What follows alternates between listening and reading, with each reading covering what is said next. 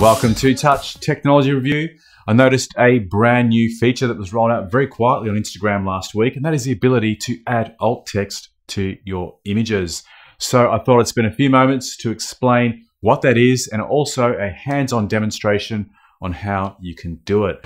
So alt text essentially has been around since the early days of web development, and it allows you to add a description to your image online. So this has always been used for search engines such as Google to scour through a website, not only read its written content, but also understand the images that are placed in amongst that content. So it's very useful for search engines. It's also useful for accessibility for those with visual impairments, for example, that they can actually come across content that is in visual form and get a description about what that image is. So Instagram are now using it. It's going to have benefits for people searching through the Google search engine, but also in their own Instagram search. They're going to combine it with hashtags. They'll get the AI to synthesize both hashtags and your alt text and provide more contextual, meaningful search for people looking for specific content on Instagram. So there's certainly a number of reasons to be using it. Also, this is not official in any way. I haven't found any documentation to support it, but I do believe that alt text is probably going to be used for voice in the not too distant future.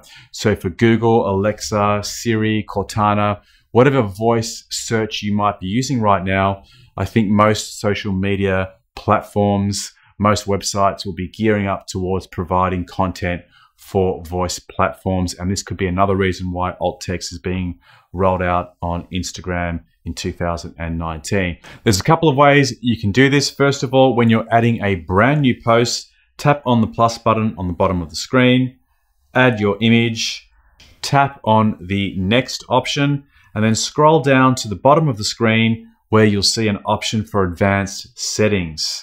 Tap on that, you'll see an option that allows you to write your alt text. So here you can write a descriptive caption about your text, so make sure it's accurate. In this example, I've got a couple of cameras, so I'd probably choose to use the name of the brand. In this case, I've got two Olympus, an old retro camera and one of the new OMDs. So I might type in something to the effect of Olympus OM1 versus OMD photography. So that's quite a descriptive phrase to get the search engines to understand exactly what is inside that content. If you want to go into a previous post to add alt text, tap on the icon on the right-hand corner of the screen, go into edit mode, and you'll see on the left-hand bottom corner an option to tag, where you can go in and tag people or products if you have that enabled.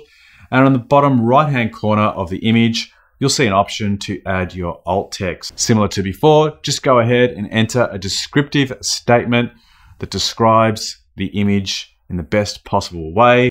Tap on done, and it's as simple as that. You've just added some alt text to one of your previous posts. Thanks for watching. I hope you enjoyed this information. If you did, feel free to hit me up with a like and consider subscribing to the channel, and you'll be notified of up and coming video releases. If you've got any questions whatsoever on the content you've just seen, also you are most welcome to put those questions in the comments box below, and I'll see if I can get back to you as soon as I can. Thanks for watching. See you on the next one. Bye for now.